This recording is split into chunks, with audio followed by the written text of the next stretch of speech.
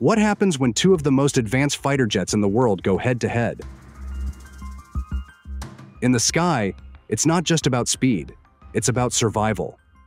Today, we're looking at two aerial titans, JAS-39 Gripen, which first soared on December 9, 1988, and Eurofighter Typhoon, taking flight on March 27, 1994.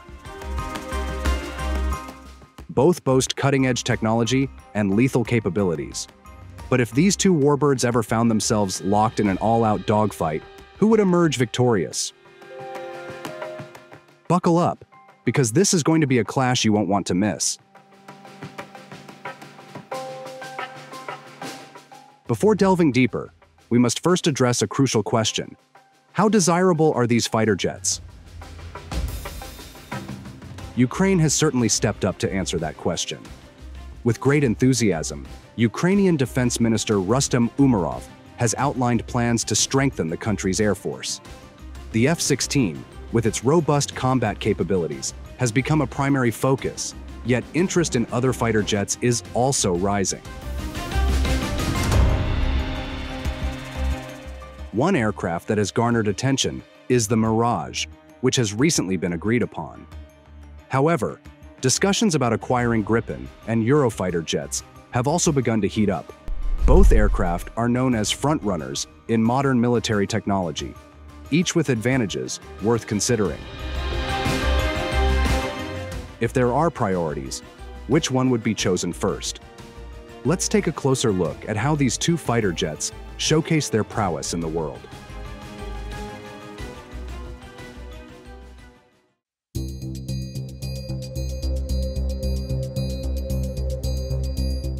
The JAS-39 Gripen from Saab emerges as a standout fighter jet. With various variants ranging from A to F, it has a maximum takeoff weight of 16,500 kilograms thanks to its 98 kilonewton thrust engine, and is equipped with a Mauser BK 27mm cannon to face aerial threats. Gripen is designed with flexible technical solutions. Its unique avionics architecture allows for easy reconfiguration without affecting the aircraft's structure. With the ability to quickly adapt to new technologies, Gripen is always equipped with the latest hardware and software, making it one of the most efficient and versatile fighter jets on the market.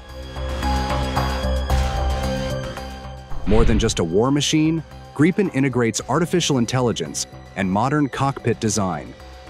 Equipped with a wide-area display, the information presented aids pilots in decision-making during complex missions. It displays data intuitively, facilitating coordination with other tactical air units when selecting, launching, and directing weapons.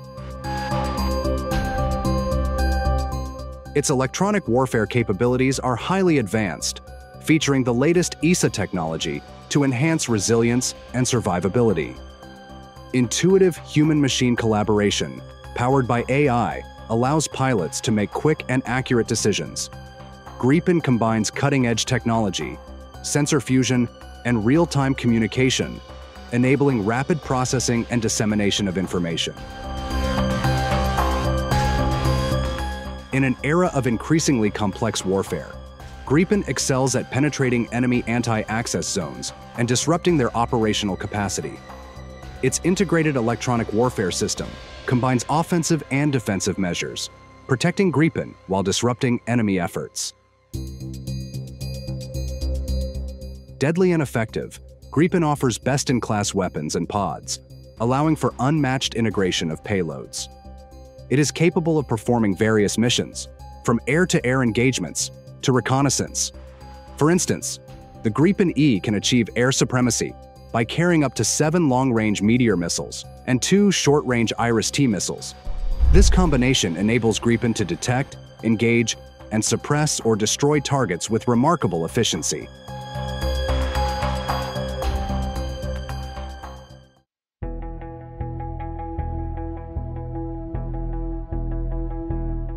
Before we applaud the JAS-39 Gripen, let's examine the Eurofighter Typhoon. Will your attention shift to this fighter jet? The Eurofighter Typhoon, the most advanced multi-role fighter jet in the world, is a marvel of engineering designed to face modern challenges on the battlefield.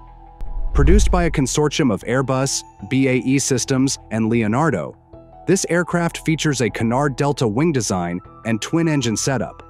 With the capability to execute both air-to-air and air-to-ground missions simultaneously, the Eurofighter Typhoon has caught the attention of 9 air forces around the globe, relying on its extensive operational capabilities. Powered by efficient Eurojet EJ200 afterburning turbofan engines, the Eurofighter Typhoon can reach maximum speeds of up to 2 Mach, with a thrust of 180 kN. This aircraft can operate at altitudes of up to 55,000 feet, making it a powerful player in various combat scenarios.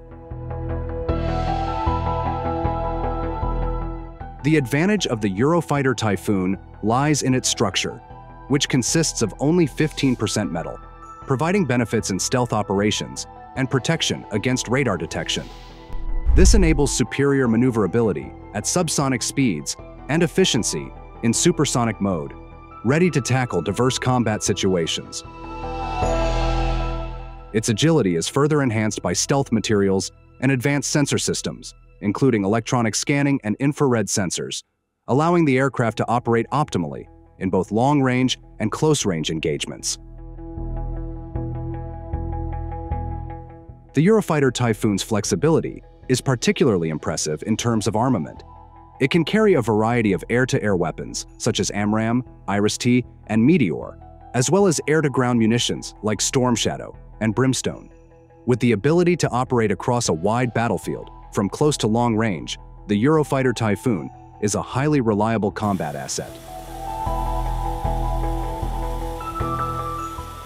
Another unique aspect of this aircraft is the involvement of pilots in the design process from the beginning, allowing for the development of a deliberately unstable airframe that is still easy to fly. This innovative approach makes the Eurofighter Typhoon not just a fighter jet, but a symbol of a technological bridge to the future, ready to face upcoming challenges in modern warfare. So, which fighter jet captivates your attention? The Gripen JAS-39 is known for its flexibility, adaptability to new technologies, and integration of artificial intelligence. Meanwhile, the Eurofighter Typhoon offers outstanding performance, particularly in speed and maneuverability. Both are advanced fighter jets capable of making significant contributions to a nation's air power. The choice between the two ultimately depends on the specific needs and priorities of each country. Imagine if that choice were in your hands. Which one would resonate in your heart? Leave your thoughts and thanks for watching.